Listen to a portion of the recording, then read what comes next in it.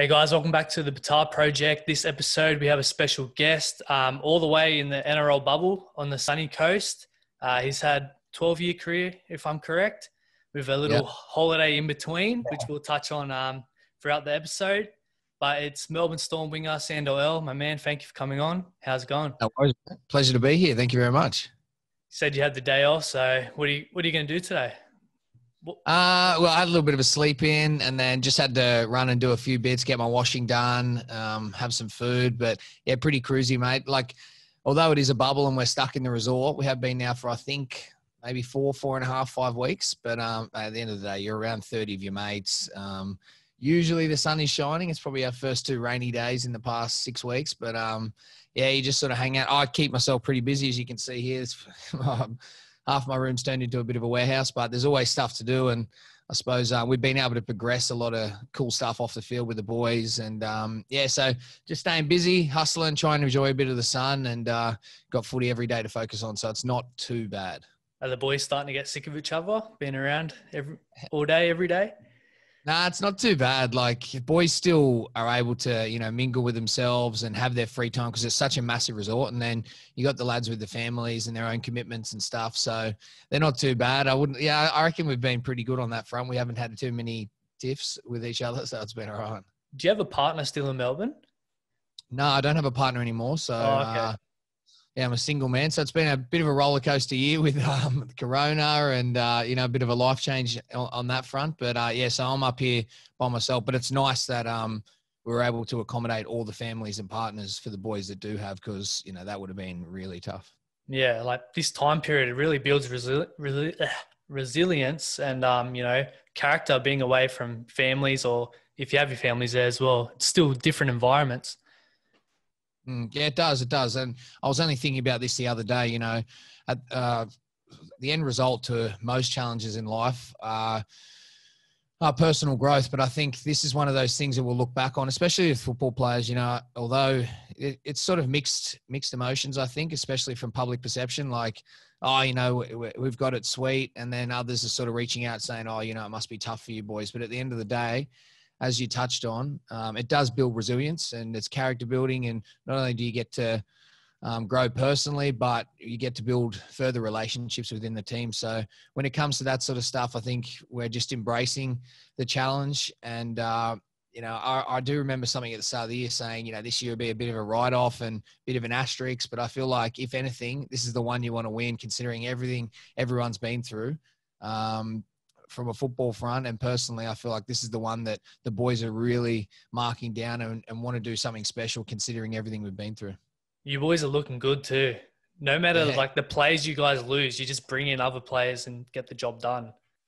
Yeah, it's unbelievable. I mean, it's, people talk about the system and I've never seen anything like it before. And that's not to discredit any other club, although I haven't been in another club for a long time. It's just different here. They've built a system off the back of a coach for the last, 17 or 18 years off a core group of players. And then you come in, you adapt, you buy into what we're doing here, and then you learn the system and everyone just plays a role. So it's pretty crazy to see. As you touched on, it's really impressive to see that any kid can come in and adapt and be a part of that.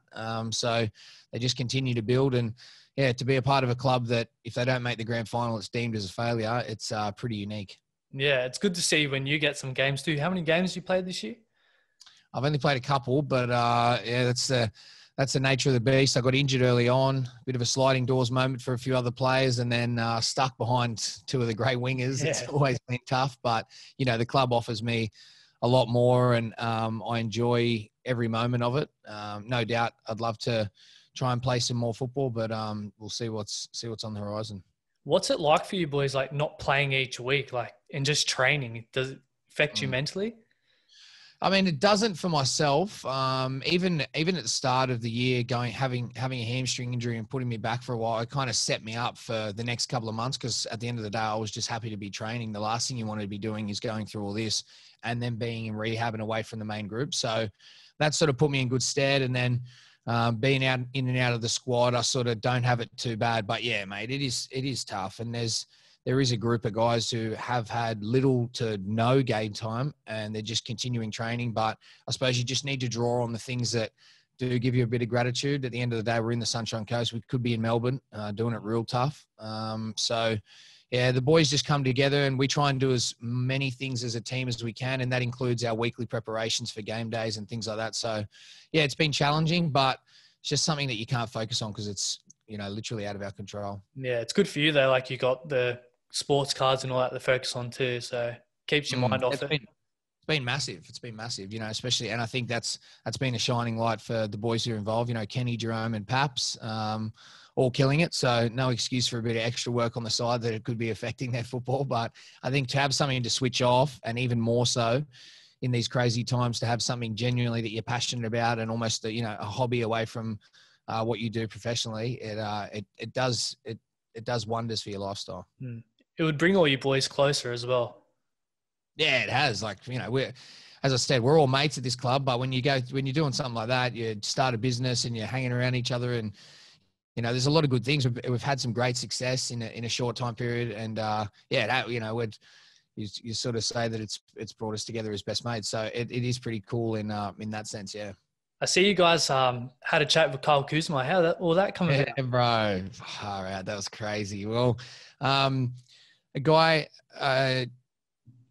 so one of the contacts through Jerome, Kenny, Foose, the boys, he's with the Hour Group. So the Hour Group, to give you a bit of context, last year they bring over Kobe Bryant. They did the Mamba Mentality Conference. So through his contact, we've had some talkings with him, and he's a bit of a mentor for everyone, Frenchie. So he basically connected us with Tyson Beck, also, who's an amazing graphic designer, who we collaborated with on the Jason cards. Yeah, that looks yeah. So that was massive, man. To have a player-driven, player-endorsed sort of trading card that gives a creative and artistic design back into the hands of the player, and to do something really cool, that was massive. So, yeah, and then the next player is obviously Kyle Kuzma, and Frenchie called us the other day, and he's like, "Boys, I want you to jump on the Zoom call." But anyway, I was talking about the fact that we're also professional athletes. I know it's on a smaller scale, but then just how that experience for us, we're just sitting there so starstruck. It's like, oh, it's Kyle Kuzma. You know what I mean? It's such. You guys look so nervous. Yeah. Well, it's because we didn't know what we were going into. Like, if it was just like, oh yeah, you're just gonna go and have a cruisy conversation, we'd just been like, hey man, what's up? Just chat. But yeah, it was pretty funny, but so cool. And it's just I don't know, puts things into perspective when 4 Point Collectibles is chatting to NBA players, and it's just a cool little thing. And it's just been so much fun. Was that the full chat that you posted up on Instagram, or was that just a portion of it? Yeah, just a portion of it. I just took a few little bits out, and then I'll chuck another little bit up when we're just talking about the next card collaboration, which is going to drop in a couple of weeks, which will be really cool.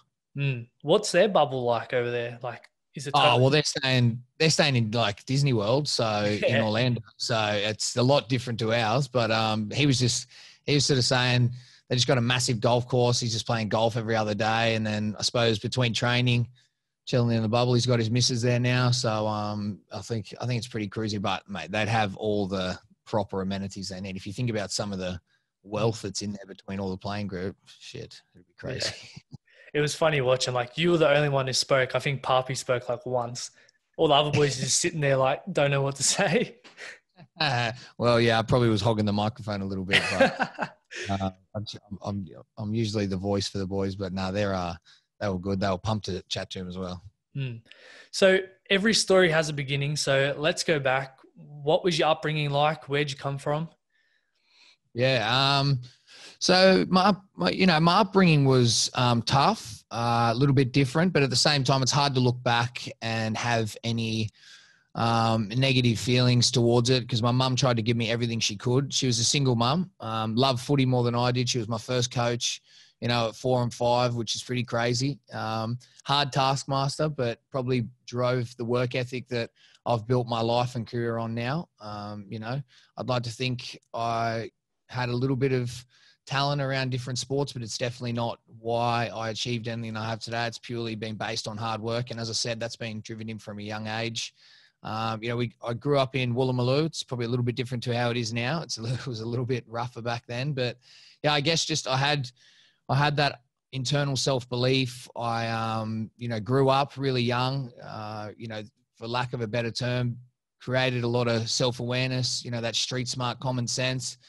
The best example I have, and it sort of just gets me every time, it's quite funny, you know, in year one, I think I was 7 years old, I would walk to King's Cross station, catch a train and a bus just to primary school, and then do that every day. So as crazy as that seems now, for me, that was kind of normal. So it's just a little bit of an insight into, you know, just grew up quick and just had a bit of smarts about me. And then I suppose that sort of set me up for life. But I always wanted to do something great, always wanted to do something bigger. Sport was my first love. I played every sport I possibly could. You know, boxing, probably rugby union, soccer. These were sort of my main sports. And then rugby league was my genuine passion. I was a big Roosters fan, and ended up making that decision to focus solely on that around 14, 15, ended up in a boarding school with a bit of a footy scholarship, and, you know, just sort of cracked on from there until, just went through the Roosters system. As I said, there's not many Roosters juniors that have made it all the way. I think there's literally like a handful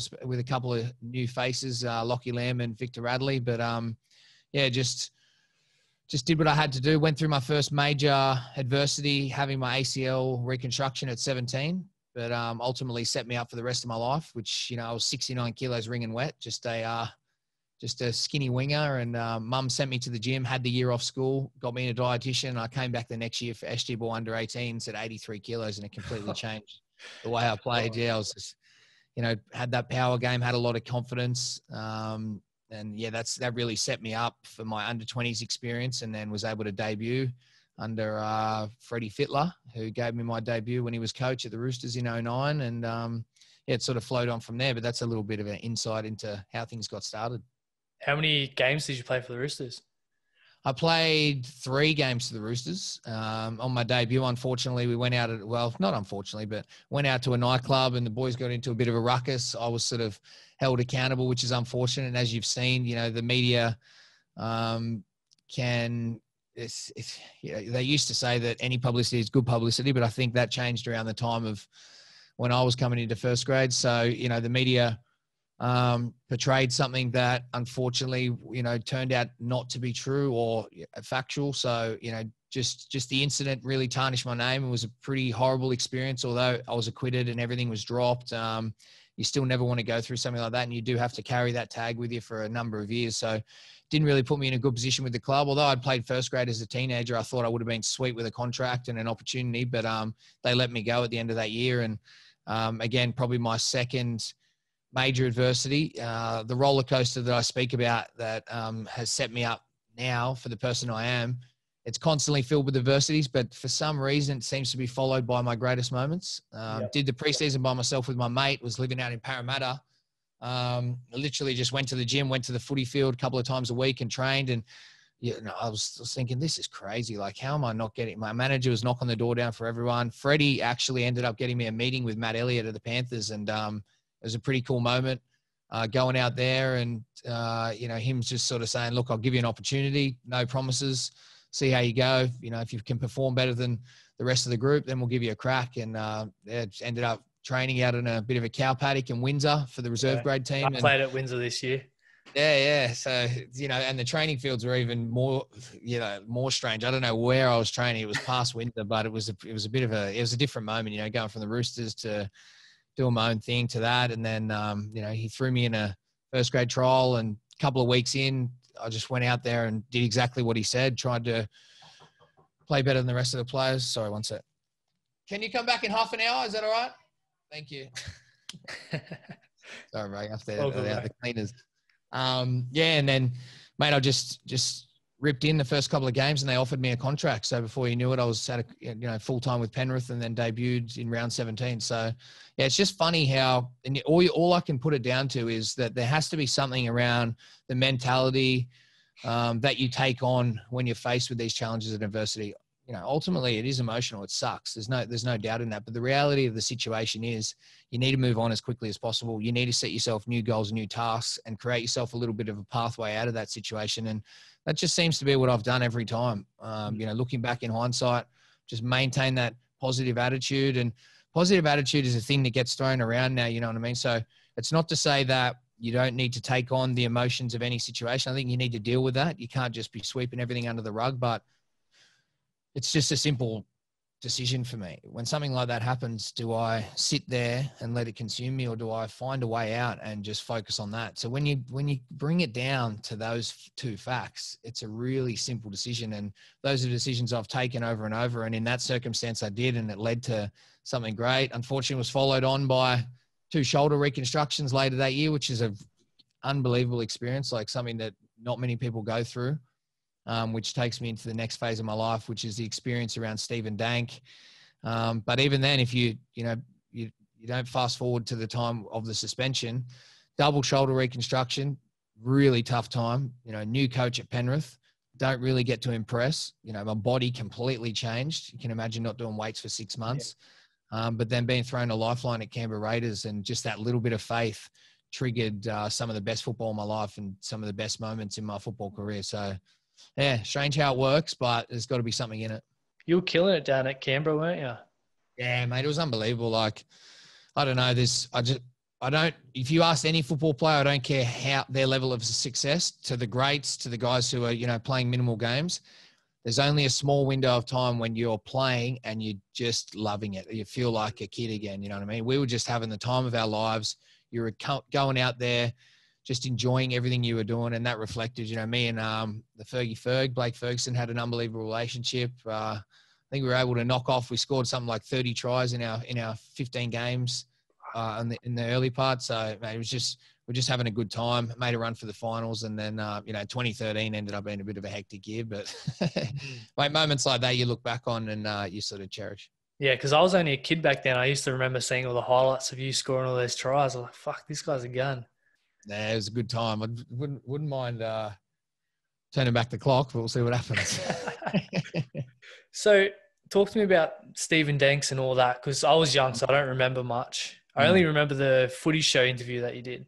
Yeah, well, that was a big help, to be honest. But yeah, 2011, Stephen Dank was brought into the club to do some different work, around blood testing and altitude training, which is hypoxic work. He'd done it we knew he'd come from the Sharks. He'd done a heap of work there. He was also at another AFL club. So he was in and around the club. At the time I was injured and sort of training in the gym, not with the main group. And he was introduced to me by the sports science team there that he could help out. It's interesting now to, I had this conversation the other day with a dietitian, and it's factual. It gives good context, but the reality is this: if you were to walk into any chemist, even supermarkets, there are products with the word peptides on it, and it's a bit of a crazy word, you know what I mean? But at the end of the day, it's a scientific word for amino acid profile. So at the day, someone who's quite keen on their training and nutrition, I knew exactly what that was, and it didn't really create any fear in my mind. Once that was explained to me, of course, then there's a couple of naive moments, which I'll get into, but of course the questions were asked, like, is this sweet to do? Is it illegal? Of course, asked all the relevant questions, because there's no way that for what was perceived to be a small advantage in my recovery that I was going to take the risk of losing my career. I just don't believe, I don't know. I'm sure there's some people faced with extreme circumstances that may take that, but I honestly believe that most athletes, and even most athletes that get in trouble, they don't want to take that path. You know what I mean? I really don't think that's something they're willing to risk. So went through that process. Now the sort of naive moment looking back in hindsight was, we probably don't want to go through our club doctor. He's probably going to be a little bit reserved. There is an element of truth to that, if I'm honest. May not want to take on something that, that's outside the norm. So I was like, okay. And then ended up going to a fully legitimate doctor, at a clinic, in front of people. There was nothing to hide. And the bills ultimately were paid for by the club.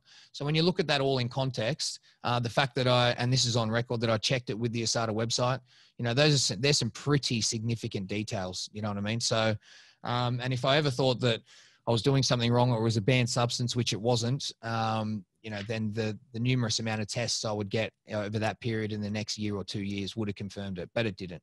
So that's basically it in a nutshell. That went on for a couple of months. I don't know if I got a huge gain out of it or not, but ultimately in 2013, a week before, it was the last trial, a week before the first game, I was sitting there watching the news and it was like, bang, darkest day in Australian sports, Stephen Day. I was like, what the, holy shit, what is this? Well, I know him. Like, what do you mean? And then I called my manager straight away and I was like, man, this is what happened. Like, what's the go here? And then, yeah, it was just a spiral out of control. You know, at first it was like, who's involved? No one knew. I knew internally I had to just speak to my manager, and my mum couldn't really communicate with anyone. So already taking quite a huge toll on my life. And then it would slowly be drip fed. These teams are involved. These players are involved. It's Sandor Earl. And then it was like, so it was a long year. That whole year was far harder than having to experience, ultimately the end decision, which was like, yeah, look, I'm willing to cooperate. It is what it is. I just want it to end. And all the public scrutiny, that was way easier than having to try and play football, rock up every day.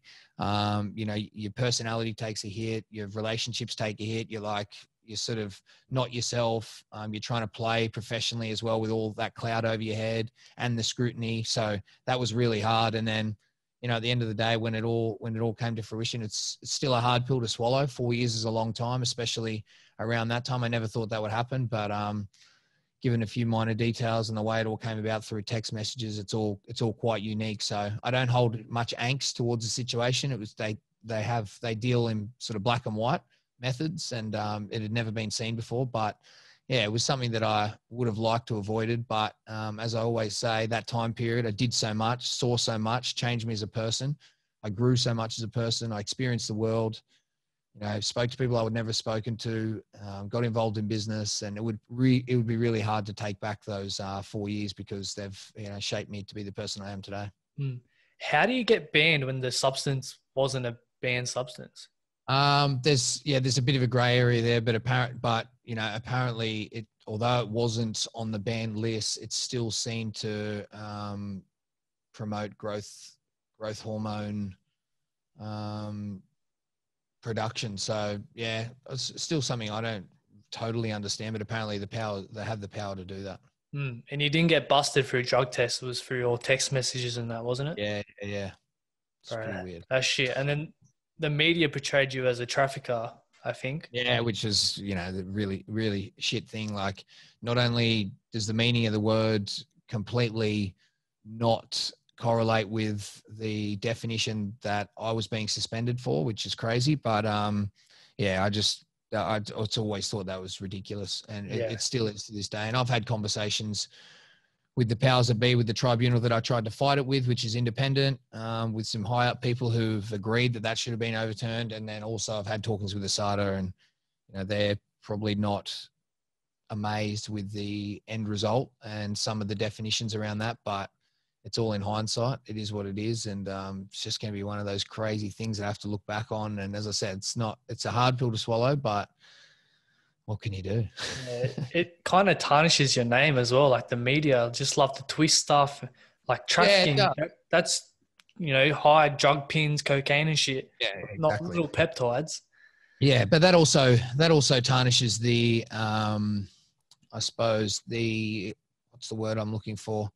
The reputation of the media, and their, I suppose, when they're trying to portray different things, that I don't think the media has the best name for those sort of things. But at the end of the day, people make their public perception off like what's going on and what they hear and see, which I understand. So that's why things like that Channel 9 interview that I was able to do a couple of months later really humanized the whole thing. And it was like, oh, wow, okay, well, hang on.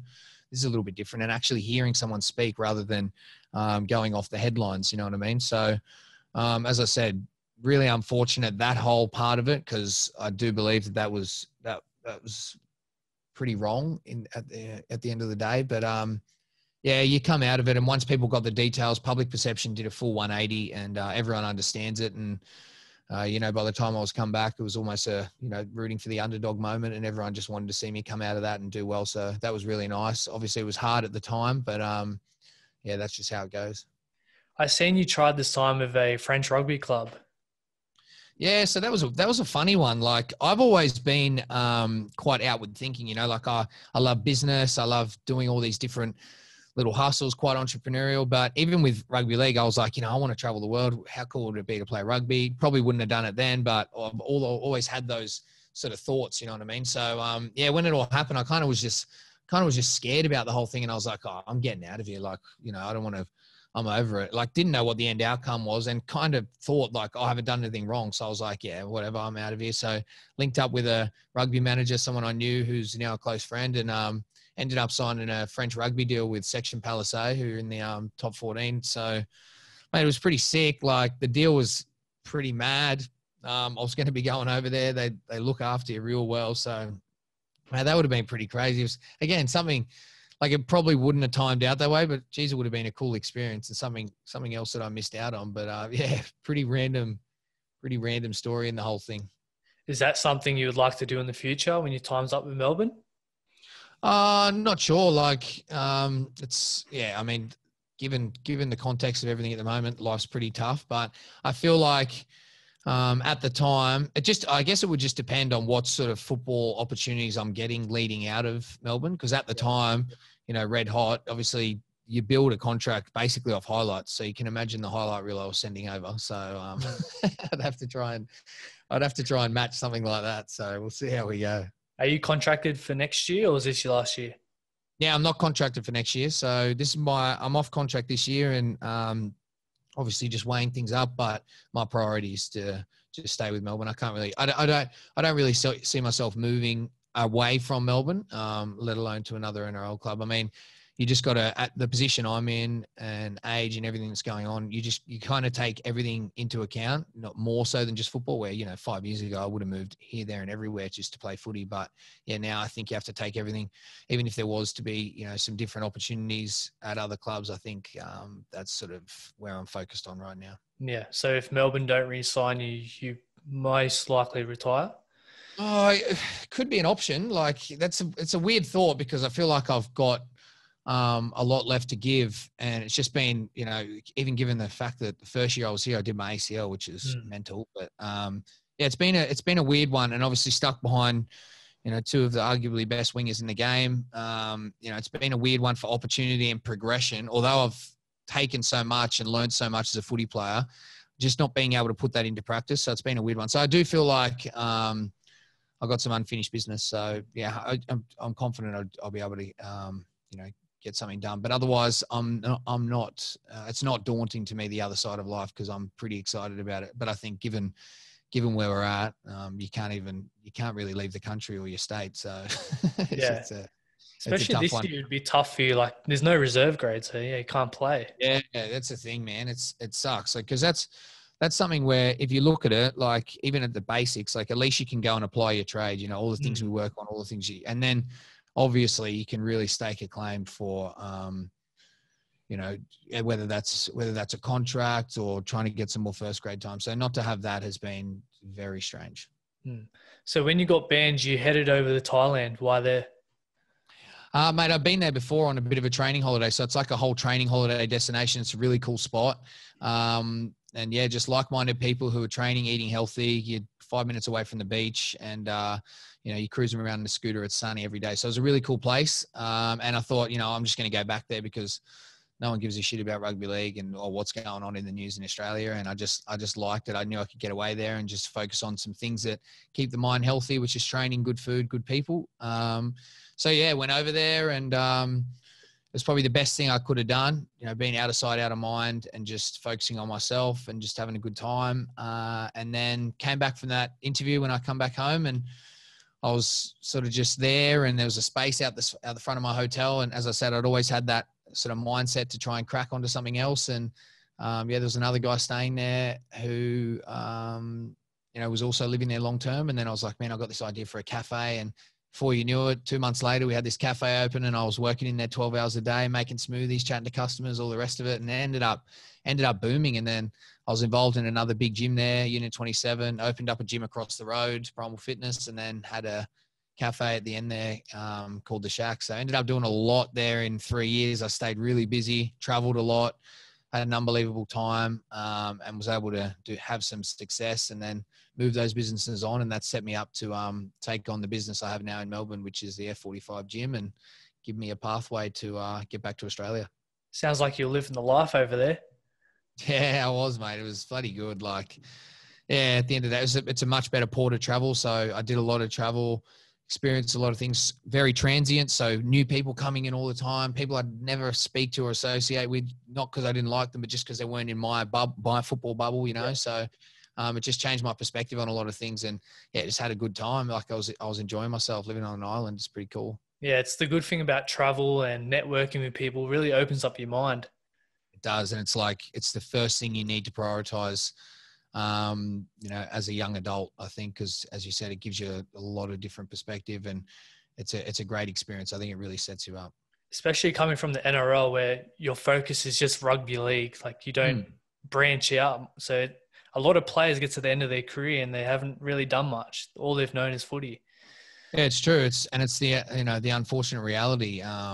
You know, I think if some of the athletes which we reference to in different situations, like say American sports and whatnot, I think they're also very different to us in terms of financially being able to do different things. But yeah, football is a bubble. It takes a lot of sacrifice, a lot of commitment, a lot of discipline, and you know, that comes with a lot of rewards. But unfortunately, in terms of things like being able to travel and experience different things, that sort of takes a hit. And also, you know, October isn't the best time to travel around the world. It's very limited options. So, you know, one day the boys won't get to experience a European summer or things like this for quite some time. But yeah, as I said, it's a sacrifice, but it offers a lot of rewards, as you know. Yeah. Well, as we mentioned in the pre-show, it's good to see like the new generation and new boys, you know, using your leverage and doing different stuff. You get to see the person, not just the footy player, which is awesome. Yeah, I agree. And players need to continue to be more and more open to that. Like, okay, this course is going to be that small percentage who really don't enjoy expressing themselves or being on camera or anything like that. And that's fine. But, you know, there's so many ways to look at it. Like every player does have a personal brand and they need to take advantage of that and use that leverage. But also like people just genuinely want insight, like what's going on and, you know, what are you guys up to? And, you know, the fact that if you do have any interest, I say this to the boys all the time, and this is a pretty hot topic within rugby league, like the fact that, oh, you'll finish your career, you have nothing. But at the end of the day, like some of the skills or some of the attributes that professional athletes hold, you know, incredible work ethic. They're, you know, they're loyal, they can be trusted. They take great pride in their work. They're great with a routine and a schedule and discipline and commitment. And, you know, all these things are amazing skills that can be applied to any workforce that any employer would love to take on. So if you can channel that into something you're passionate about, there's no doubt that, you know, anyone can be successful. And, you know, most football players in reality, like I'm not super educated either. I didn't finish high school, but I just find that if you genuinely are doing something you like, you seem to consume all this information. You seem to really be able to retain it. And yeah, you just seem to be able to make quite a go of things if it's something that you genuinely are interested in. So that would be my advice to them. But yeah, I just want to see it continue to grow, and more boys are getting around social media, and that's a huge platform for them to be able to do it. Yeah, like I love what Kalen Ponga and Connor Watson that are doing. Like Kalen's already on the Bucks, but when he retires, he's going to make way more off his personal brand because he's building it. It's important. It's important, and you can see that he enjoys doing that, and it is cool. But yeah, as long as that progression keeps continuing, and you know, there's so many ways that can branch off. But the more players take control of their own voice and their own personal brand, it'll be sick for everyone, including, you know, the fans. Yeah, you just got to look at the NBA. Like they're all personal brands. Like I don't even really watch the NBA, but I follow the players because I love the content that they put up. 100%. And therefore it grows the game too. Yeah, definitely.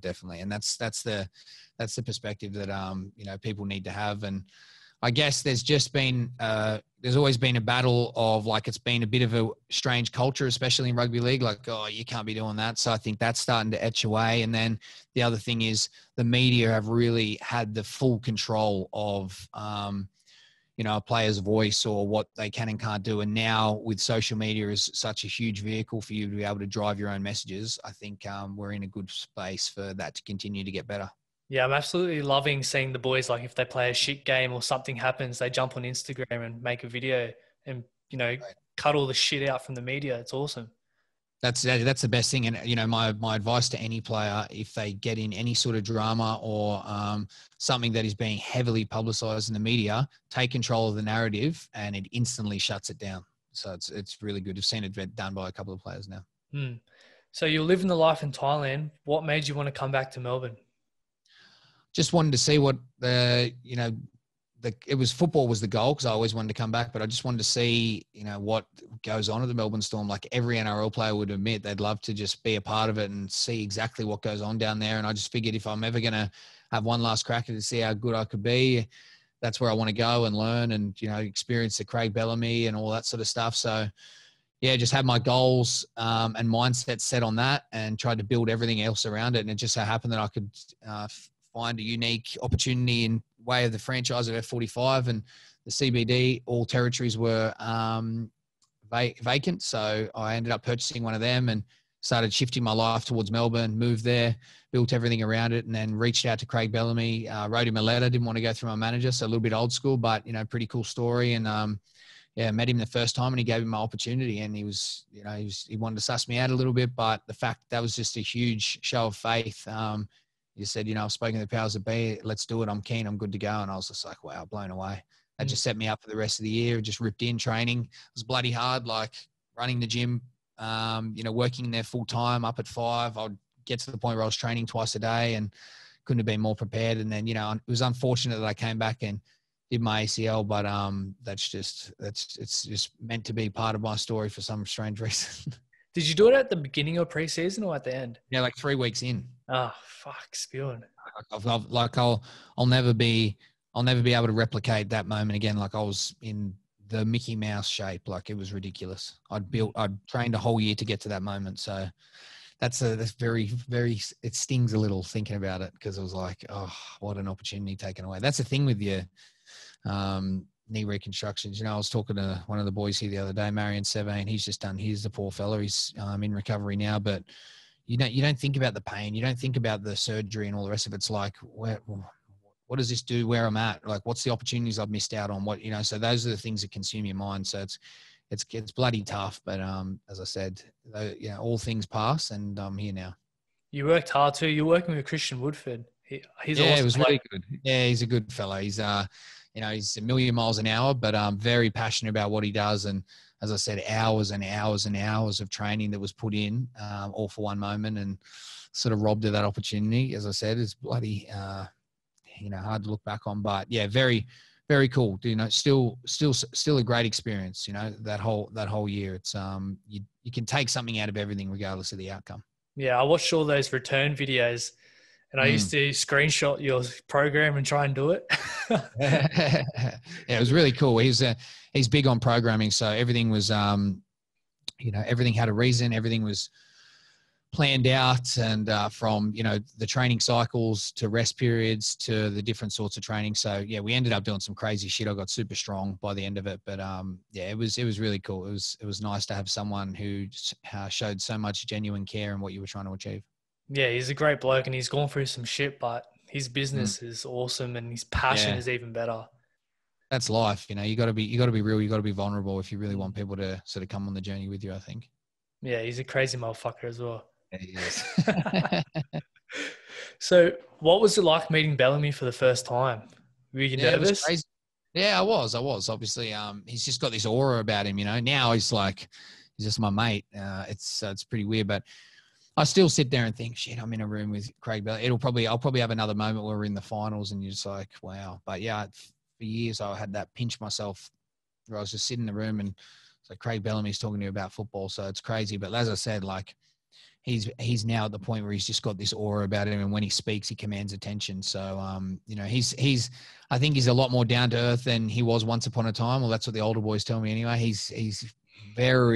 He's tipping the balance on how much times he has a joke now and how serious he is. But at the end of the day, he demands a very, very high standard. Meet the standard, work hard, be a good person, and you'll always be all right by Craig. Yeah, it's such a strong culture down at Melbourne. Unbelievable. I've heard the preseason is tough too. You have all the newbies have to do a preseason camp. Yeah, that was one of the hardest things ever.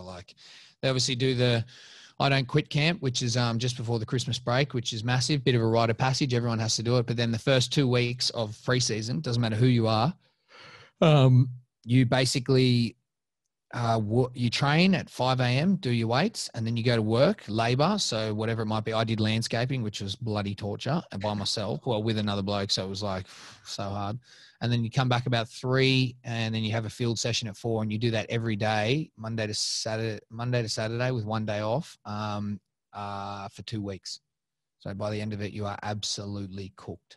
Shit. I guess that's why Melbourne's so strong. Like going through that, it makes you players so much more grateful for what you have.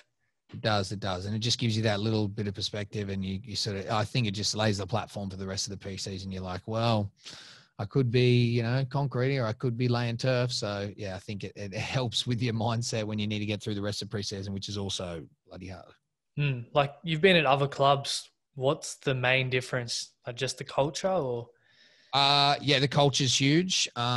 Just everything in totality. The accountability is massive, and that's between the playing group and the coaches. A willingness to learn, to always be giving 110% effort. That sort of could be frowned upon. It's like that old teacher's pet mentality. Like if you're trying too hard, it's like not cool. But if you're not trying hard enough, it's not cool at the Storm. So between that and just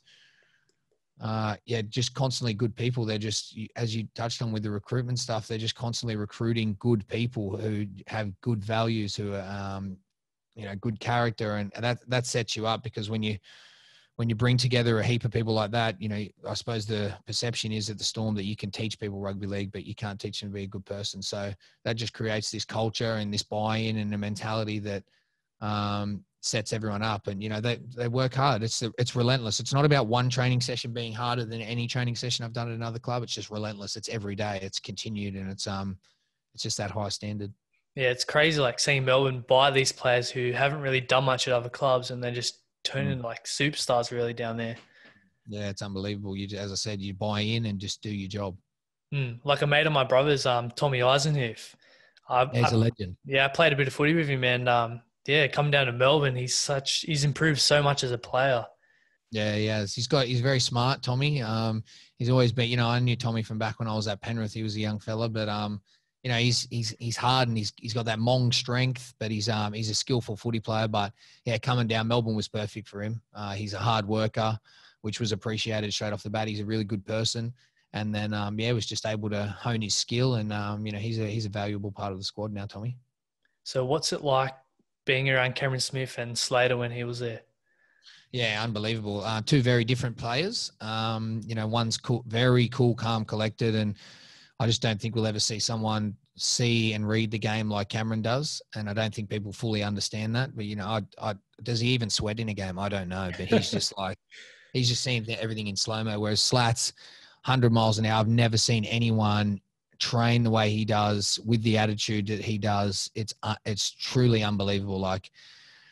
If you ever, I don't care what sport you play, if you ever wanted to model someone and, just be able to give people a glimpse of to what the top is, it's Billy Slater. It's just crazy. So, to be around them too is something that I'll never forget, because, that's rugby league royalty. Yeah. Like I've idolized Slater since I was young. Like he changed the position of fullback. Unbelievable. It's just amazing. Like he started off as a winger, he was athletic, but he wasn't, the best talent, but he's changed the game and he's awesome. You can tell he's been working with Papi. Like Papi's killing it.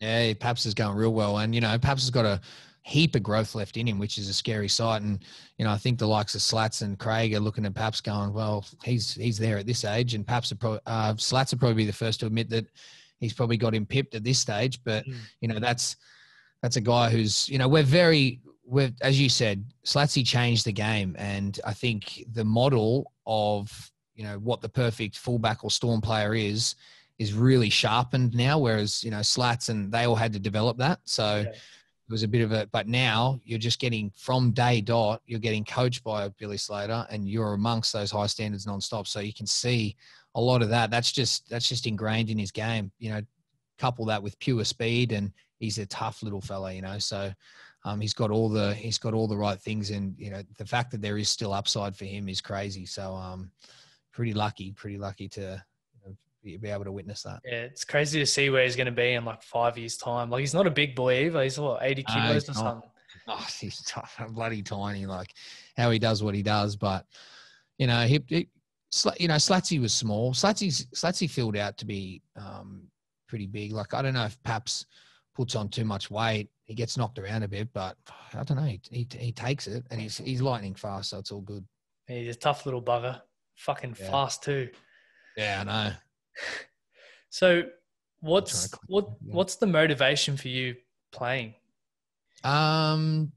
Just doing something I love, you know what I mean? So just all right. Sorry, brother. All good, bro. That's another player that's been killing it, man. I love watching him. He's a freak, eh? The cheese. Is he going to get involved in your business too? He's always around you guys.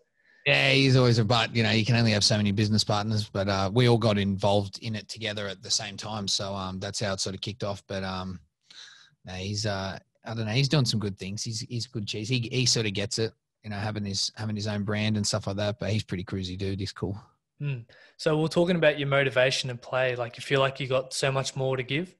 Yeah, I do. Like, just physically, mentally, I just don't feel like I've been able to take advantage of, really going on a run. And, as I said, there's so much I've learned and so much I get to implement at training that I just want to try and get some progression and try and, see how I can take that into the NRL. So yeah, it's just really chasing that genuine opportunity that spurs me on. And yeah, the fact I'm still passionate. I want to play. So that's really the burning desire. You know what I mean? So that's kind of enough. But yeah, at the end of the day, I love what I do. It's what I know, and just don't feel like I've got some unfinished business. So I guess while that feeling's still there, there's always going to be a strong desire.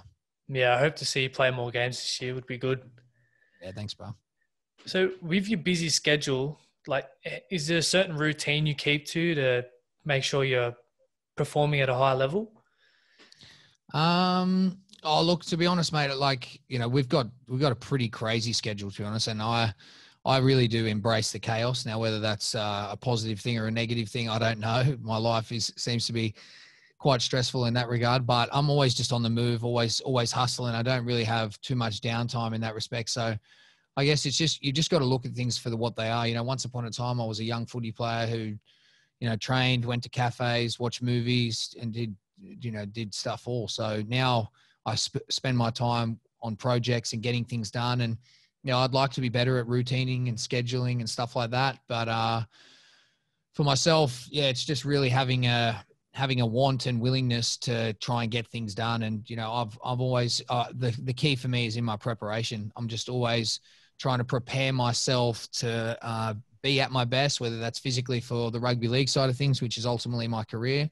And then just working as much as I can with the downtime that I have to get things done. So there's no stalling. There's no thinking about things. I'm just really focusing on the action. So I think for myself, if I just have that mentality of always trying to hustle, build connections and relationships, get things done, whether that's a to-do list or not, then that puts me in pretty good stead. And just being prepared, whether that's around my nutrition or my physical preparation, just preparing myself to give myself the best opportunity. So just trying to bring those things into my life with consistency, and that sets me up pretty well. What's your nutrition look like? I've seen a few players go vegan, or there's carnivore. What are you? Yeah, I'm on the carnivore diet. I've been on that for a month, so it's a weird time to start it. I won't lie, because we're in the season. So, but first couple of weeks was tough. But yeah, I'm enjoying it. I've always been quite intrigued by different nutrition and training things. So I'm giving this a go with the guidance of his name's Dominic Rapson from Origin Nutritions. He looks after a few of the other boys who are doing it. And it's sort of out in the public, like Curtis Siren and Sonny Bill, Quade Cooper, guys like that. So I do like it. It's a good little reset. So you take away a lot away from it. So we'll see when I come out of this sort of 8-week period what I want to do. But yeah, so far so good. I'm enjoying it, and it's different. It's got the ideology is quite strong. So we'll see what effects it has, and then if I do really like it and notice some certain things, I'll be able to give that information to people. Did you get the idea to do it from Isaac or Quade Cooper? What's that, bro? Did you get the idea to do carnivore through ice or? No. I've heard about it for a little while, and probably first heard about it through Joe Rogan, and then I heard about Dom a while ago from Origins Nutrition, but didn't give it too much thought. And then I was just sort of like, yeah, you know what? I'm just gonna do it. So got myself a little barbecue I put on the veranda and just cook everything up. But yeah, it's been pretty cool. But yeah, there's a lot of different performance things that I'm very intrigued by, especially a lot of the stuff around inflammation and things like that. So I just thought I'll give it a go and see what happens. But I've gone all in. It's quite in depth, the route I've taken. Yeah. So let's talk sports cards. How'd you get into it? Yeah, just you know, again, that was sort of Ice Gary V influence that I seen in the sports card, and for me, it was more from an investment perspective. I was like, oh, this is pretty cool. Like, the flipping mentality had never really intrigued me because it was like the things that were being spoken about. I was like, oh, I'm not really too keen on that. But then sort of got immersed, and I was like, far out, this is pretty cool. Like, instantly liked it. Got into a couple of breaks, and I was like, there's a bit of a thrill around it. And then, yeah, again, with the undertone that, you know, could potentially make some money on this. And then just the connection with a sport that I liked, just bang, it just kicked right off. And I think we were sort of immersed in that explosion, which was Corona, and gave people a lot of downtime to focus on little things like this. And yeah, before you knew it, the boys had been, had caught onto it, you know, Paps, Jerome, Kenny, and they were loving it. And then I guess we were almost having a huge influence on other people's businesses, particularly through breaking, sort of building them up. And we were just like, you know, I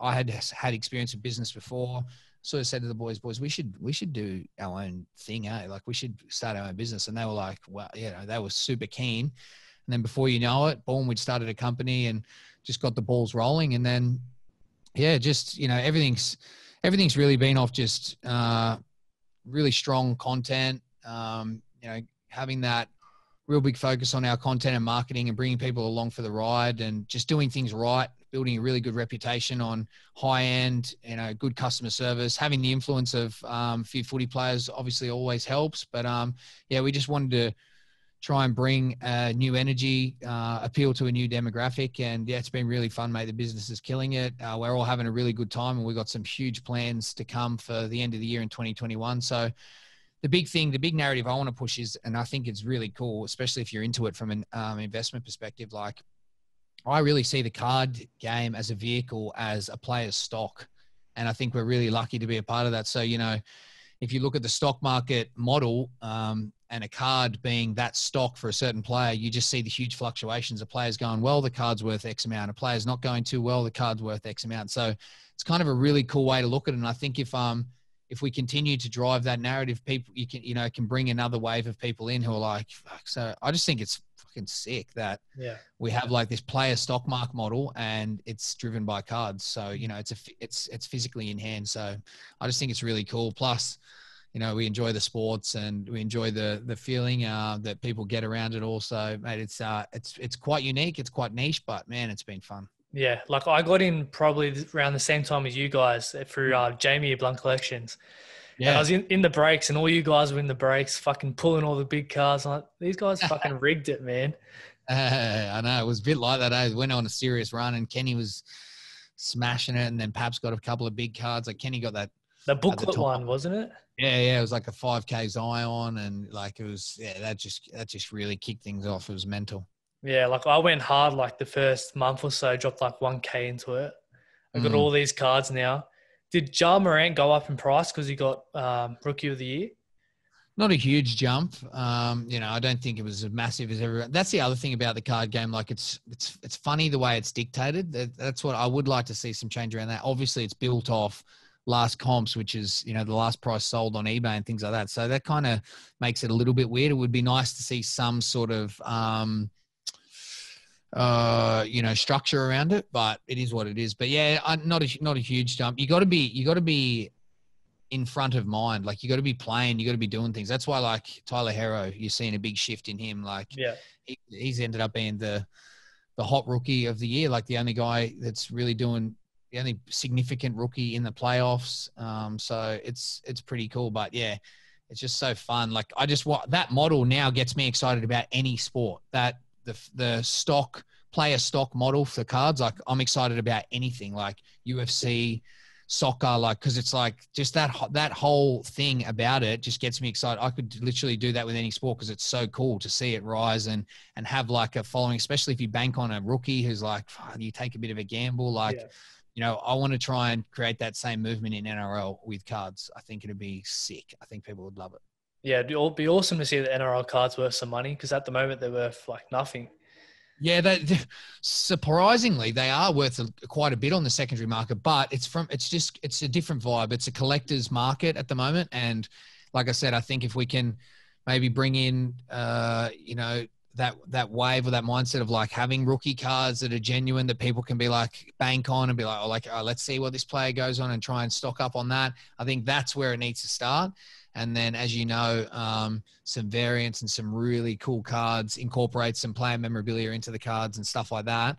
I think we can do something pretty cool. But again, if we can bring that player stock model into the NRL, guys can really get around each player and, hey, it's like, I got this card and I really like the player, but I also want to see if he kills it, then I know my card's going to be worth, X amount, 5 times multiply. So let's see what happens. So I think that's the really cool angle to take and bring a new demographic in. Is that something you boys are going to try and push to grow? Yeah, definitely. Like, we're involved. I mean, at the end of the day, mate, let's be honest. It's a very unique situation. You've got 4 professional NRL players who are interested in cards. It's very unique. So they'd be mad not to create a connection there, but we love cards. We love, as I said, I'm really passionate about the theory that I just explained.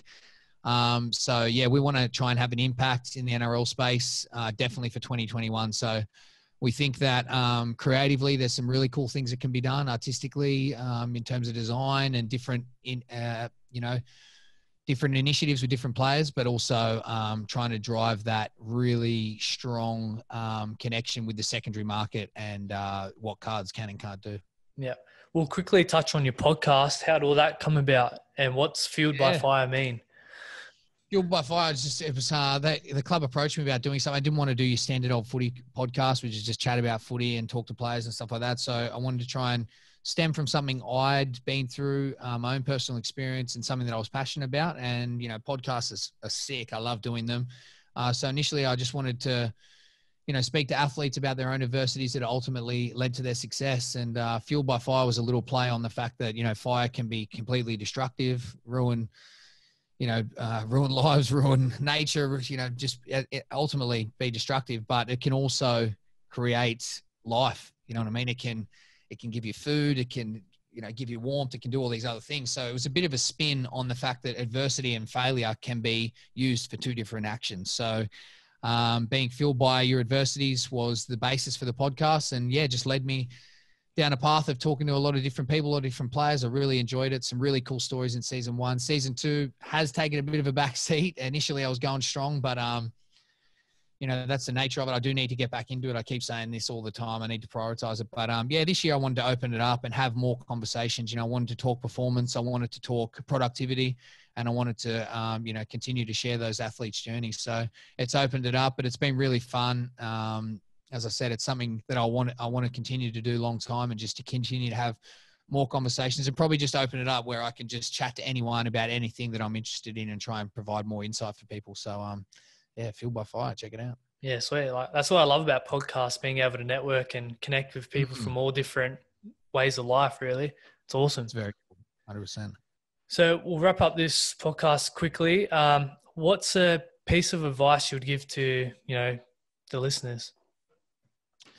Oh, piece of advice. Many pieces of advice. What's something that relates to me right now? I would say 2 things. So, and, try and apply it to 2 different environments. One, I guess it totals back to employment of any, of all ranges, whether that's an athlete or whether you're just at your job. But I just feel like the more I'm submerged in the Melbourne Storm experience and having my own experiences, it's just really important to maintain or prioritize who you are as a person. So I just find the people that make the biggest impact here, they're really respectful. They really focus on the way they interact with people. And I just think it's so important. When you just little things, when you meet someone, shake their hand, look them in the eyes, have genuine interest in when you're having conversations, just be a good person, think about others, do things for others, have that sort of mentality. And I just, the more and more I see it and am immersed in it, I feel like people could really focus on that, and it can just improve your quality of life so much, whether that's in your own personal relationships or at work. And the other thing is just have great pride in what you do. I genuinely believe that, you know, and there's nothing against any of these occupations, but if I was a full-time cleaner, if I was, you know, taking out the rubbish, whatever it may be, I would just do that to the best of my ability. And I think, you know, taking great pride in what you do is so important. And that ties into having a strong work ethic, and all of these things, they seem so small, but if you can have great pride in what you do, you know, channel that into something you genuinely are interested in, and you're a good person, and that comes across strongly when you meet people, or when you have conversations, or when you have interactions. I feel like that's going to set you up for anything you want to do. So I would just have those little focuses, and, you know, do those things consistently and see how much of an impact they have on your life. Yeah. When your time's up on this earth, what would you like to be remembered for? Oh God. Something great. I feel like, you know, I don't know. Something great. Footy? I feel, yeah, 100% more than footy. I feel like I'm only scratching the surface, which is exciting. But, you know, there's so many things I want to do, and let's see how big of an impact I can have. But, I do have this strong urge to help people, which is interesting, which is something that I sort of battle with, because, you have to have quite a selfish mentality when you want to achieve so much. So I do have that in some respects, but then I just have this strong urge to help people. So I feel like somewhere along the line in my life, a lot of my energy and time will be directed towards helping other people. So let's see where that takes me. Do you have big goals for the future? Big goals, unknown goals, but big goals, 100%. Yep. I want to continue to do something epic, but then, yeah, I don't know. Who knows where? I feel like I could be anywhere doing anything. So that's a pretty cool perspective to have. But where that's going to take me, God knows. Yeah, the unknown is very exciting. It is. Especially if you have that mentality that you definitely want to try and achieve something. The unknown should be embraced. So last question, what's your definition of success? My definition of success. It's a tough one, because it's probably something I struggle with, because it's open-ended. You know what I mean? For me, when do you ever truly find that point of success? But I think success if you break it down to something shorter term, if you're genuinely doing something that you enjoy and are striving to achieve small goals along that, I think you've pretty much nailed it. Do you know what I mean? Like, yeah. I wouldn't put success as an end goal, put it that way, because for me, it's never ending. You're always trying to improve. You're always trying to be better. I can't think of too many things where you hit an end point and you go, I'm done. There's nothing more here for me. So if you're genuinely something that you love and are passionate about, and each day, each week, each month, you're achieving and knocking off, you know, your small goals, then mate, that seems like the recipe to success for me. Yeah. Sweet. Well, we'll wrap it up there. Thank you for coming on. Where's the best place for the listeners to find you? So you can find me. I don't even know my Instagram handle, actually. Is it just Sandor? Sandor _Earl. So I don't know what the go is there. Did someone steal Sandor Earl? I don't know. But yeah, find me on my Instagram. I do a lot of stuff around there. 4 Point Collectibles, Instagram, the website. Some really cool stuff. If you're interested in sports cards, check it out. Fueled by Fire. Little podcast, have some great conversations. And there's a great way to start on there. I have a podcast about sports cards, but yeah, just follow the journey. Always trying to do cool shit. Always trying to bring as much insight into myself and the other boys as possible. And yeah, always appreciate any support. Sweet. Thank you for coming on. I look forward to what the future holds for you. Hope to see you on the footy field more this year, but yeah, thank you. Cheers, brother. Likewise. All the best. Cheers, man. Have a good one. All right, bro. See you later, bro. See you, bro.